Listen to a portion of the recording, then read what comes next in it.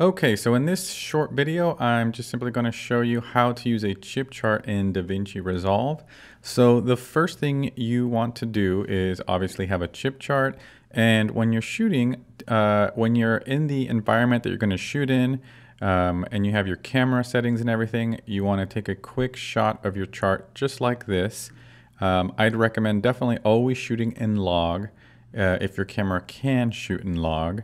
And also white balancing. Remember to do that. A lot of people will shoot in log, but they will not white balance their footage, and then they basically make things a lot more difficult in the grade. So white balance and shoot in log.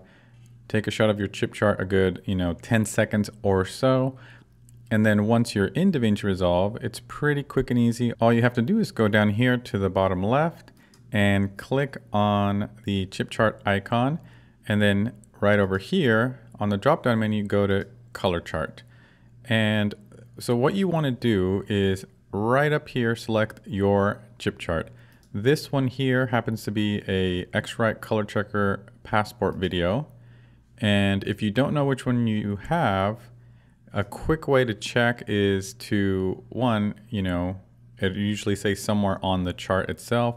But if you check the color pattern here, we have yellow, kind of a pink, purple, blue, light green, green, and then skin tones here.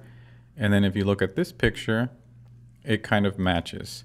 If I were to pick, say, something like this, obviously that does not match. It's not turquoise, purple, green. See, these don't match. So if you're ever selecting an option and it doesn't match, obviously you're doing it wrong. And most people, when they have issues, it's because they're not checking that. So this matches this. Okay, and then all I do is shape that to the chip chart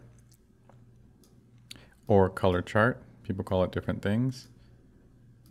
And then it's usually easier to zoom in to the window there.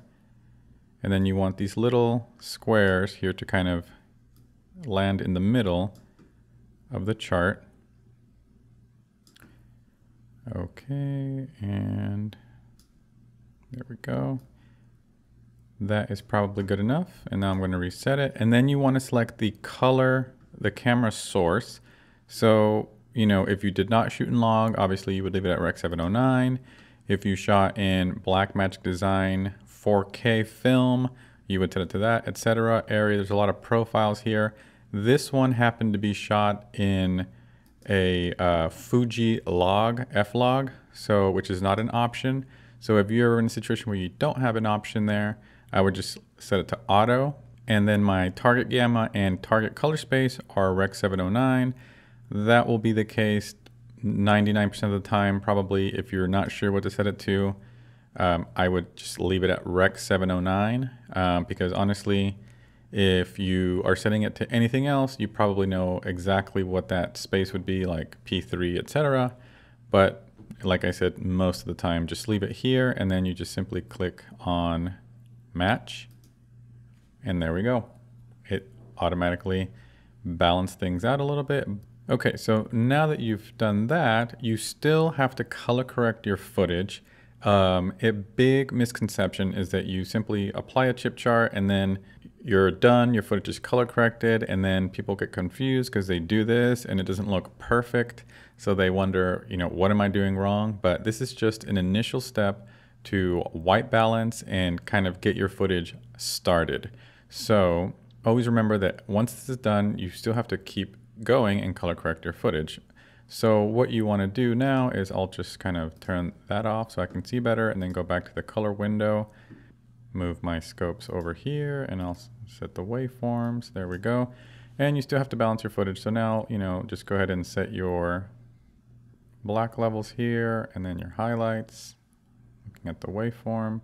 And it looks a little too saturated for my taste, so now I will kind of give it a more natural look there. And I basically just adjusted, the lift, the gamma, and the gain here, you can see. And I kind of desaturated things a little bit. And so there we go. We started off here. We applied the chip chart, and then we did a basic balance. You can see it's pretty well balanced there, and that's it. So it's that easy. Okay, so hopefully you learned something.